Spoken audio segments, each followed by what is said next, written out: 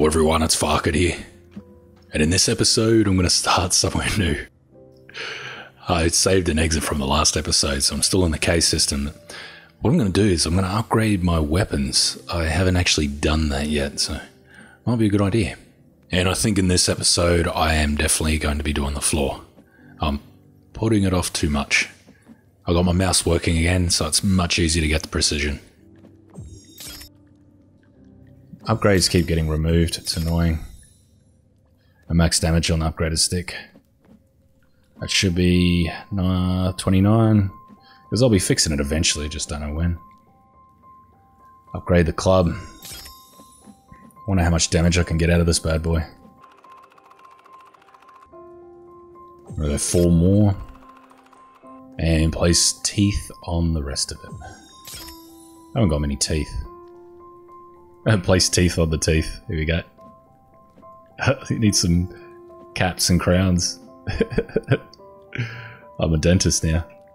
Nice dental work. This thing's gonna swing slow as crap, but look at that. Damage just seems to be maxed out. Oh, look at that. See, when I hear people say that the club's got the highest damage, it's like exact same as the modern axe. You see, the modern axe has got a lot more speed. It just doesn't have the max block, but max block. You don't really need it. 9 is enough. There's a skull in there. Oh, it's like a dead body carcass thing. I'm going to clear these few trees so I can increase my vision. So I can see what's coming and going. Oh, I destroyed my deadfall trap. Shit. Oh, I'm going to have to replace that one. Because that was very useful. And get rid of this tree as well. I think I'm only going to go with maybe one more. I don't know. Keep it away from the zip lines because I don't want mutants going near it. Mutants could kill it. I never tested if happy birthday traps could block patrol routes. Would be interesting to see. I'm going to place it over this path. I have a feeling they'll cross over it. Though we will see. In the meantime, load my logs up. Quick, before the other refugees come.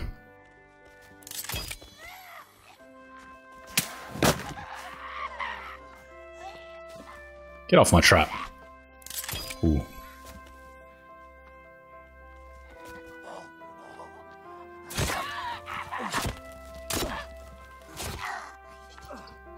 Three down. That was rather easy.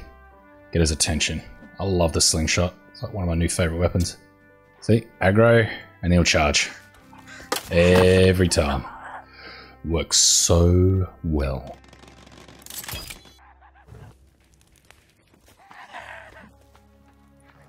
Ah, come on, don't hit me in the back. Good. Ah, come on. This is working all too well. Come on. How many is that? 7? 7 in like a minute and a half. One trap. You can keep your happy birthday trap, boys. I've got Mr. Deadfall looking after me. They're just too cheap. 3 logs and 3 sticks. And look at this. It's chaos. I'm gonna place some lights. This is skulls. Probably turn my back and they'll despawn. Gives me the shits. There we go. Good thing I stored the bone armor before. There we go. I don't know why they make skulls despawn. Literally, if you turn your back, they'll despawn. Not literally, but like, for instance, I'll show you. Skulls are there. I'll go place one in here for the red paint. Just so a bit of light helps see. Go over, have a look at my skulls, and they're gone. Bitch. Here. Drop. Oh. That actually got me. And it flung me around. So, the trees fell the wrong way. I thought I was way... Maybe it rolled my way. That would have been it. That's a tad annoying. Sneaky lizard. Oh, these lizards, they're modelled after a goanna. which if you don't know is a very large lizard in Australia. Not dangerous, not that big, but there's been stories, and I don't know if they're true. The old folk tales. Apparently if you stand still, goannas can run and climb up you because they think you're a tree. And they climb up on top of your head, and if you try to pull them out, they dig their claws into your skull. You're not going to have a good time. I would believe that it has happened before, but the chances of you coming across a goanna are pretty rare. Unless you're out in the country. But yeah, they're, I don't know, meter and a half long. They're no Komodo dragon, but you wouldn't want to mess with them. I think I placed the correct lizard on the wiki underneath the name. Just check it out if you want to see what it is. Here is a very dangerous spot to build. I wouldn't recommend it. It's a major traffic area for cannibals. Ooh. See? Wonder if I can move it. Ooh. You're very ambitious. I shouldn't be doing this.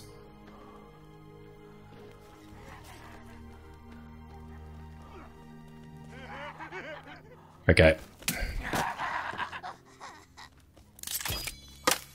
Oh, what was that? I must have kicked it.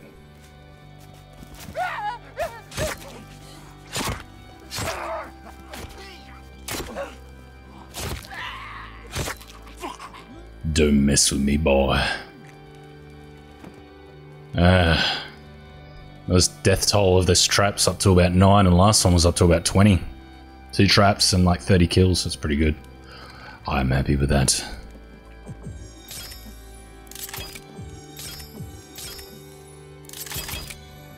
Alright, time to head back over. See how my thirst is red? I'm going to take damage if it hits the red. I don't know how much though. Let's have a look. Ooh. Wow, that's potent. There you go. Don't make the same mistakes as I just did. Oh, you could have tripped it. Probably not, you would have taken out about fucking 8 of them. Silly deer. The list of deer still spawning up here. I was a little bit worried that I was going to block them out. I've been coming down here occasionally to get fish. Not a bad little spot. This is hard survival, so there's about 3 fish each time I come here. Takes ages to respawn. It's usually a save and exit. Better solution. Ah, landed where the red paint is. Might as well grab it. Such an odd placement though. Doesn't make much sense. I'm not complaining. Always aloe here. I swear to God there's always aloe here. Can't even use it. Need to make some cabinets so I can start dumping some of my stuff.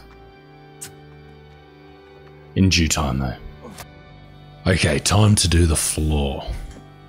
Now it's essentially doing the exact same thing as I was doing in that special episode, the one with the zip lines and the flat floors. So just making really short floors. And what it does is it flattens them. So you don't jump around and bounce around when you're walking on them. It's a godsend. So you're just making basically very long rectangles, really thin ones. And always start them from the same foundation as well. Otherwise it's going to be uneven because these are not on the same, different heights, so it would look different. You don't want that. So always start it from the same one. Here, sometimes it can be tricky. What you need to do is make sure it's square, because my custom foundations are quite long. I'm probably going on an angle when I'm sticking them in, so I need to pay attention to that. Okay, this one's not wanting to work for some reason. Keeps going on an angle. This is what I'm talking about. It's a real pain in the ass. I'm just going to start again.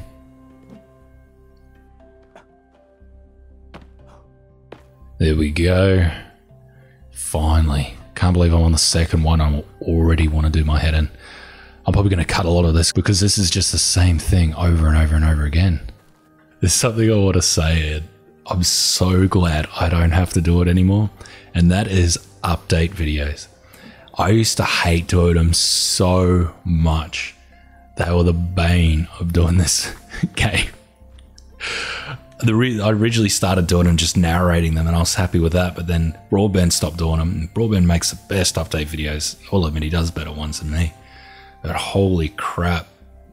I just hated doing it. I couldn't find a format I liked. It was just painful.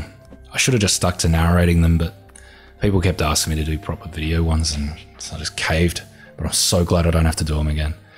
I don't mind doing one for the big release, because obviously that's very important. And I probably will put a lot of effort into that one. Also, to give some context to the last video about the idea of me not playing any other games, that's a probably, though it's a most likely.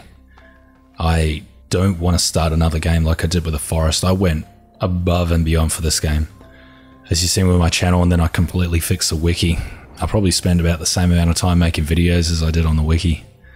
I just don't know if I would do that again if I picked up another game, because I like to provide educational videos. I'm not really much into the old Let's Plays, because all Let's Plays have been done to death.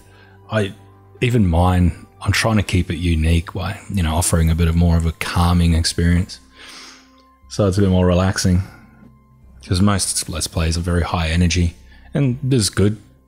People like that kind of thing. Personally, I don't. I've never really watched Let's Plays. They just didn't really stick with me. It's why it took me so long to start playing a Let's Play.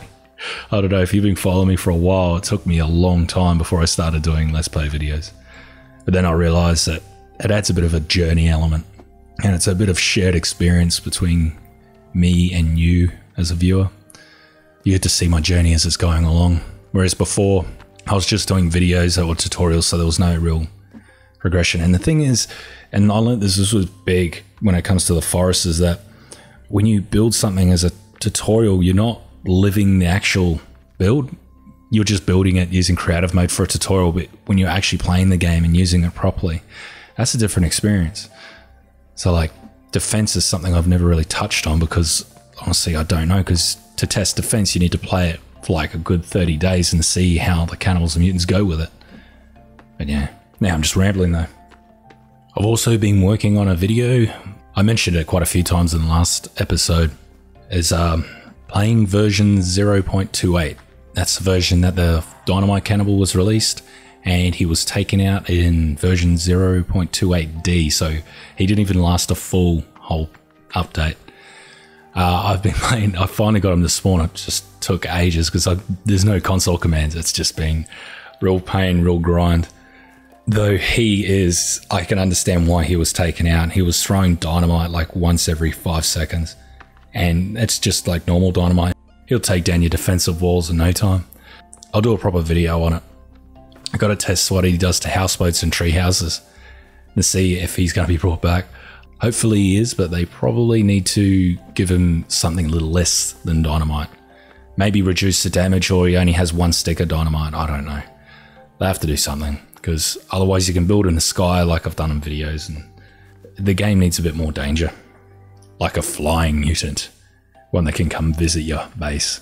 I was thinking the other day, they need a behemoth mutant. Something that's incredibly large, because Subnautica has the Leviathan, and it's actually really unique. I would say the word is probably, it's not the best word, but when you think of Subnautica, a lot of people will mention the Leviathan because he's unkillable, he's absolutely huge, and you've just got to stay out of his way. And I'm wondering if they put something like that in the forest, if it would work, providing he doesn't go near your base, maybe. I don't know. They need something a bit bigger than Armsies and Virginias. Something that spawns really late. See how it goes. You never know what we might get in version 1.0. Okay, that's finished. Finally. Now I'm just going to have to check it to make sure it's all good. There's one that's sticking out here. Hopefully I can cancel the right one. Looks like 2 down, 3 down. Kill me. Oh my god, just fucking cancel. Fuck. Oh my god, I just cancelled like 5 just to get to 1. Oh, don't make mistakes, boys and girls. This is not worth it. How did that one over there? Alright, that's all fixed. I'm gonna go get some logs now. Okay, time to start building them. It's gonna be at 200 logs. I wonder how many crane loads it's gonna be. I still haven't counted how many's in here. This is really tricky to place them. I don't know why, but sometimes I can place it really far away and sometimes it just won't let me place it at all. I'm really starting to gain weight. Up to 207. I'll sort it out later. Okay, that's one full crane load done. Instead of loading these up, I might just go into a quick farm. Break it up a bit.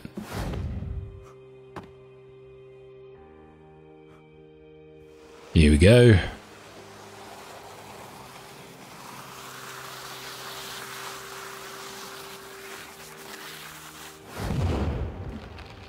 Only got 3 trees of that one. Send them back.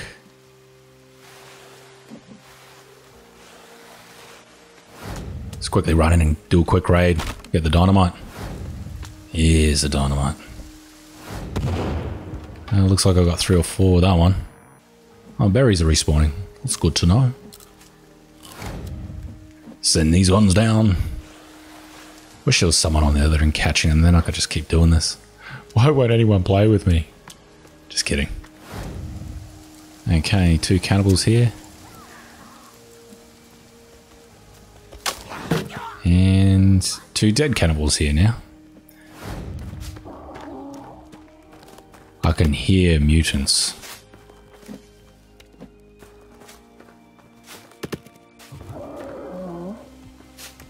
I've done 3 loads. I think that's enough for now. Load them up.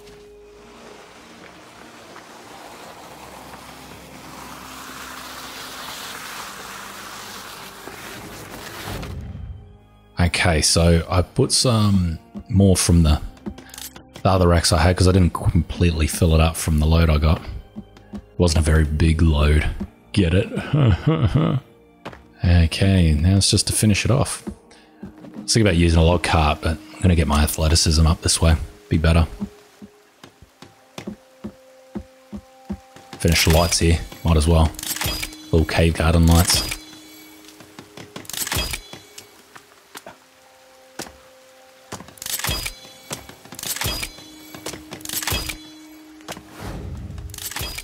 And it's done. Flat floor base. Looks good. I'm happy with this. It's what I want to go with. But I've got to figure out how I'm going to build with this. I've just got a foundation basically now. And it's pretty boring looking. It's just a big square. So I'm going to have to be quite creative. But that's a story for another episode. And the next one I probably will start building on this because I need to start making rooms and start placing some storage stuff, because I'm just placing my storage stuff on the grass and it's wasteful because I'll have to demolish it later on. So I've got to work something out. Going to work on some good furniture techniques to really maximize storage in this build. See how I go. But if you like this video, make sure you like and subscribe. Cheers.